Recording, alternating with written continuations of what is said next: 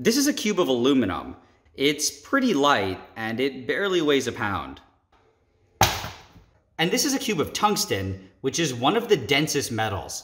It's the exact same size as the aluminum one, but it's kind of crazy because this one weighs over 5 pounds. Its density is almost the same as gold, so a block of gold this size would weigh almost exactly the same amount.